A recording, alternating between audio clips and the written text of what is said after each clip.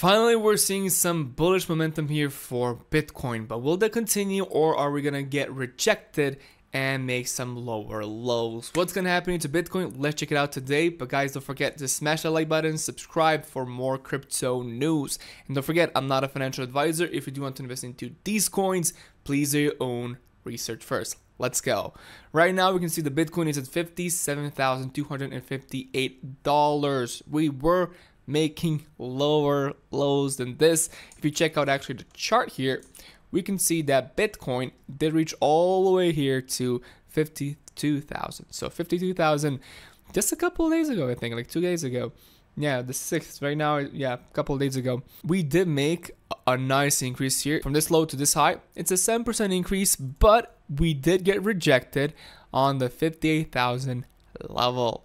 Now, what could happen to the future of Bitcoin? A lot of people are bearish, and when I say a lot of people, I really do mean a lot of people, because if you check out the fear and greed index for Bitcoin, we can see that we are 33%, 33 points actually, and people are basically scared. We're not in extreme fear levels, but people are afraid right now, and it's pretty warranted. Because if again we check out the chart here, we can see that we have been in this downtrend for a really long time.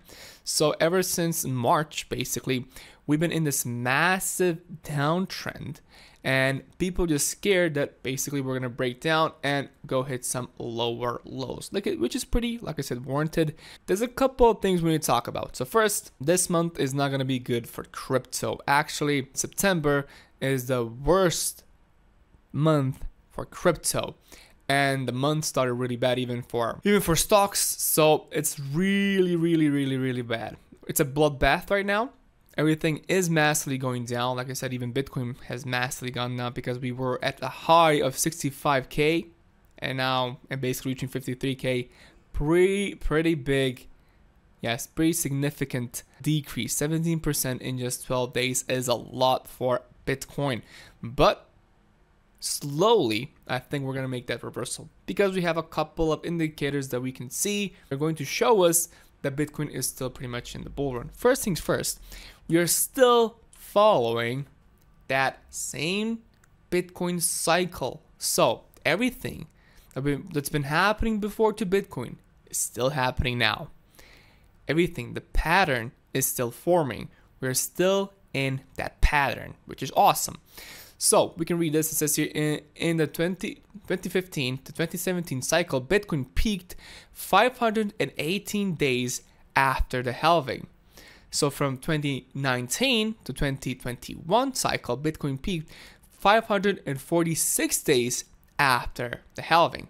If history repeats and the next bull market peak occurs 518 to 546 days after halving, that would mean the Bitcoin could peak in this cycle in mid-September or mid-October. It's not going to happen September, but probably October.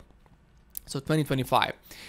Currently, Bitcoin is accelerating in this cycle by approximately 84 days, significantly lower than the initial 260 days set in mid-March 2024. So there you go. So the longer Bitcoin consolidates after halving, the better it will be for resynchronizing this current cycle with the traditional halving cycle. So basically, the more it stabilizes, the more it consolidates, the better for the future of Bitcoin. Basically, that means that we're still in this pattern. The pattern always shows what's going to happen. The pattern shows that we are still going to continue to go down. The pattern shows that we're still going to continue to go up. The problem is, it could get rejected. I don't believe, for a couple of reasons, that we are going to get rejected, and that this graph here, that the pattern is going to get rejected massively. Because if we do get rejected here for crypto, what does that mean for the future of crypto in general? The problem then is, if this is the highest high we can get in this bull cycle, so 73,000, that means that Bitcoin is pretty much over. Because if we break the pattern, and this is the highest high we can have, that's just, if we check out the previous high to where we are right now, it's only a 7% increase. That would mean that the next cycle again, Bitcoin could probably reach maybe like 80K, or not 80K, 90 to 100K. And that's just not really good for crypto, because who would invest into Bitcoin if it doesn't have the potential to continue to go up at least by 2x or 50x or something like that? At least by 2x, or like at least by 2x. So that's the biggest problem. If we can't make new highs, like higher highs here for Bitcoin, it's gonna be really, really bad for crypto. And then I don't think that Bitcoin or crypto will be able to function. Now, why I don't believe that that's gonna happen, it's because people want crypto. Like the government wants crypto. They're going to make their own CBDC. So that means they need crypto. No, they need regulated crypto. That's a big difference. And they want their own CBDC to be worth a lot more than Bitcoin. I don't believe that's gonna happen. I still believe that Bitcoin is gonna be the top crypto for a pretty long time, for a really, really long time. And we're gonna reach some higher highs. Another interesting fact about this cycle is that every single time we do have a cycle, the increase of the cycle gets lower. Even this guy really simply said it. 2012, we got here 9,500% gains. 2016, we got almost 3,000% gains.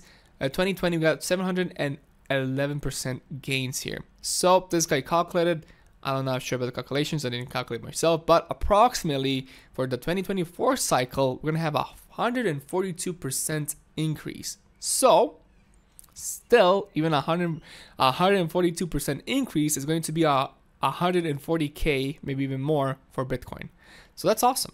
That's still pretty awesome to like reach over 140K for Bitcoin in this cycle. That's double where we were before. We're doubling Bitcoin. So that's pretty good.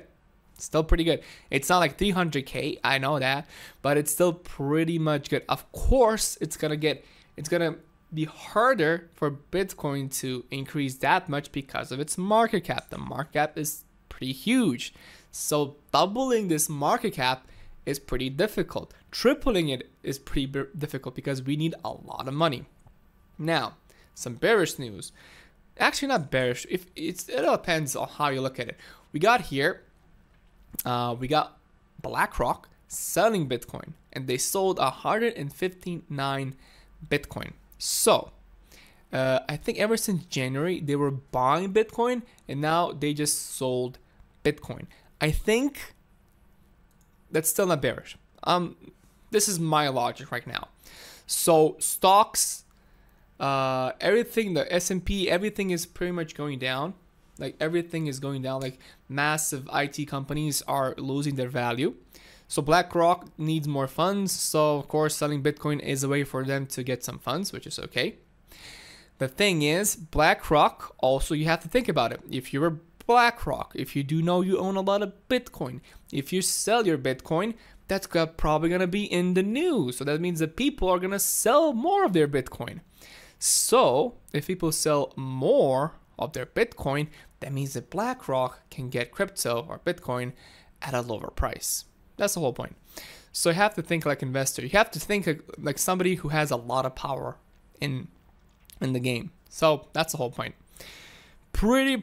So you have to think about the psychology, because they know that they have influence. They know that if they sell, things are going to go down because, oh, BlackRock, they're selling. That means something bad's gonna happen. Now they're selling because they want you to sell so they can buy for lower. That's pretty much the logic behind all of this. Now, if we do zoom in a little bit here, there is a chance here that Bitcoin could get rejected right now and that we could go a little bit lower. And that pretty much is possible. I'm not gonna lie, we could be seeing some lower lows. We already did go once here to 50K here for Bitcoin. That is still pretty much possible. I think that we're still gonna see a bit of a pump right now, but still September, like I said, generally is a really bad month for crypto. So we're probably not gonna be in the plus side by the end of this month, unless something major happens, unless something big happens in the crypto space. not too many big moves are gonna happen here to Bitcoin. I mean, to the upside or the downside as of yet. I believe that, like I said, October is gonna be a really good month for crypto. Plus, you have to think about something else. If people sell their stocks, you gotta understand that they got money now. So that money doesn't disappear. Somebody took that money. And they have to invest that money into something again. So that means they could invest into crypto, they can invest into the stocks again, but that money has to go somewhere. That's it. So people now have, and nobody wants to have cash. Nobody wants to have cash right now because cash isn't king right now. Cash is king when we're accumulating money. Like this is, do you know when cash is king, where we're in a downtrend, like a massive downtrend, like this year, this whole area here is cash is king because lock up cash, get more cash, get more cash, get more cash, buy the dips. So get cash, buy the dips, get cash, buy the dips, and then boom, boom, boom, increase your wealth. That's it. And that happens all the time. So that's super cool to see. But yeah, guys, in the end, I'm not a financial advisor. Thank you so much for watching and see you guys in the next video.